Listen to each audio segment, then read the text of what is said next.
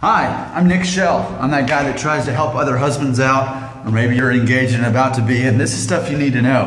Now, one of the first things I was told back when I was engaged, and I was told by someone who'd been married years before me, he was telling me that, Nick, you're wired, as a man, you're wired to solve problems. That's all men are. That's something, it's in our wiring. We see a problem, we want to fix it. Now, here's the problem. Here's the actual problem that you're going to be dealing with.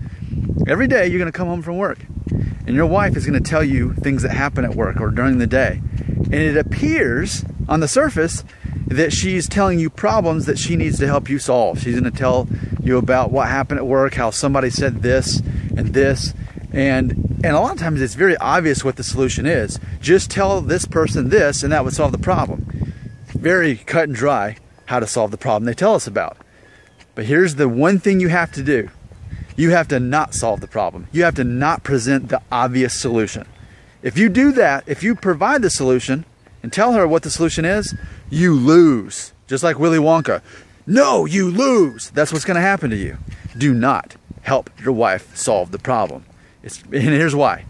Because that's not what she wants. She doesn't want you to solve the problem. She simply wants you to enthusiastically listen.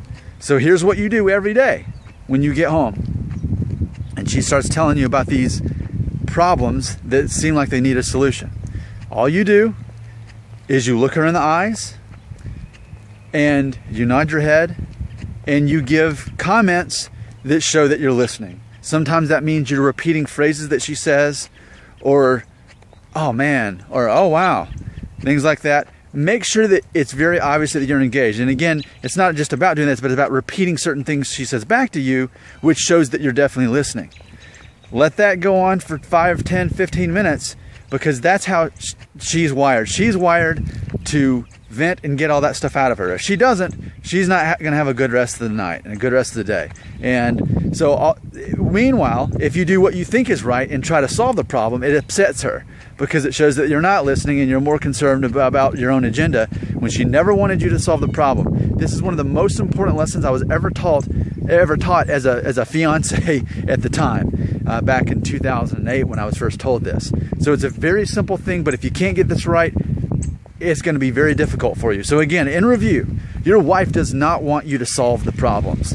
In fact, that when you do have to solve a problem, it's not going to be one that she presents to you. And here's what I mean by that. A lot of times, you guys are going to kind of end up in a weird situation where just kind of on different pages, and maybe some kind of misunderstanding, some kind of dry spell of any kind. All right, I won't elaborate. But what you're going to find is, as the husband, your job is going to be to realize, oh, I've got to solve a problem right now. And that is, oh, she's stressed out because she hasn't been out of the house in a while. I need to make sure she gets out and has coffee with her friend or something like that. So the problems you're actually going to solve are almost never going to be actually presented by your wife. They're going to be problems that you actually have to realize are problems and then solve them from there. And at the same token, this is equally important. Your wife also, there's going to be times where you think, where you realize there's some kind of problem, and you're going to say, well, just tell me what you need me to do, and I'll do it. See, that's a problem. Basically, I'm telling you, don't say that either. Don't say, well, just tell me what to do and I'll do it. That's going to upset her. Can you imagine that? You cannot say that to your wife. Here's the irony, going back to what I was just talking about. It's your job to figure out what the solution is, and it's your job to implement the solution. And if it involves her, present it to her, but if all possible, figure out the solution and just do it. Don't even talk to her about it. Just do it.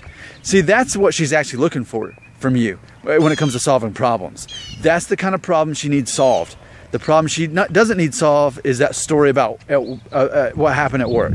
I hope that makes sense. And it's fundamentally important to you being the husband that she needs. That's what she needs out of you. She needs someone who's going to truly listen to her. Because as men, we don't, at least most men I know, aren't the venting type. I'm not an emotional guy. I'm very emotionally intelligent, therefore I'm not emotional. I'm very cut and dry. I process things and then I'm done with them. And so when I get home, I don't need to necessarily tell all these stories that went on, because I don't let things bother me. But women are wired different, and that's not a bad thing that they're wired that way. But we're not here to help them in that way. We're here to help them by solving problems that they don't present to you. I hope that makes sense. Let me know if you got any questions, because I'm happy to elaborate if I need to. That's important information that all married men need to know. I'm confident that this information, there's no husband out there that won't benefit from this information. Now, and I'm assuming if you've been married a while, you already know this stuff. You've at least figured it out. But if you haven't figured it out, you're welcome.